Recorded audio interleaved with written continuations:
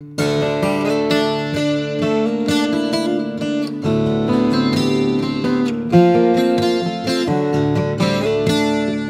back this morning. We're in the book of Exodus. We're up in chapter 4 now, and God is dishing out some signs to Moses today. Chapter 4, verses 6 to 8. The leprosy sign, or is it? Let's read it. The Lord furthermore said to him, "Now put your hand into your bosom." So he put his hand into his bosom, and when he took it out, behold, his hand was leprous like snow. Then he said, "Put your hand into your bosom again." So he put his hand into his bosom again, and when he took it out of his bosom, behold, it was restored like the rest of his flesh. If they will not believe you or heed the witness of the first sign, they may believe the witness of the last sign. So God gives Moses a second sign, and Moses obeys God. He puts his hand into his bosom and brings it back, and it's this kind of flaky, the best we can tell from the language. It's not, probably leprosy. It doesn't sound like any kind of real leprosy. All the commentaries are kind of united saying, well, this really shouldn't say leprosy here.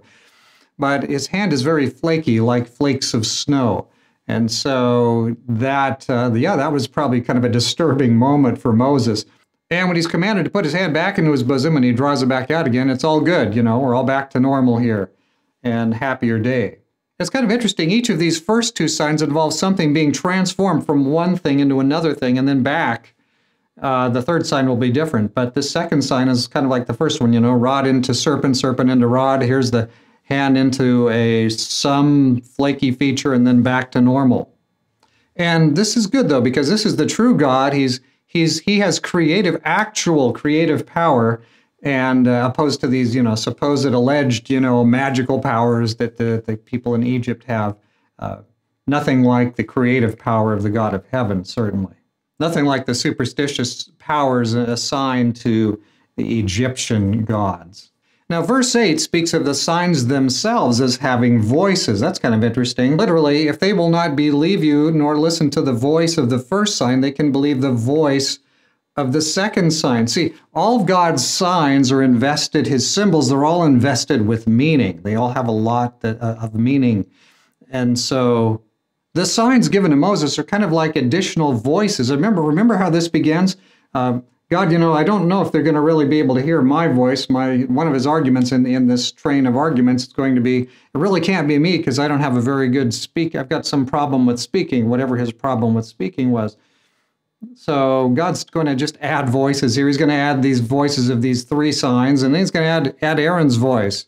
That's kind of part of his argument there is there's a problem, there's a voice problem.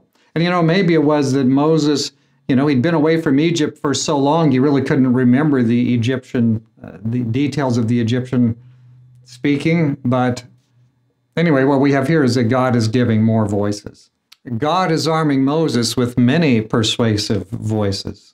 And God speaks through many voices, but the real question is always, do we have ears to hear? Because no matter how many voices God uses, if we're not willing to listen, how's that going to turn out?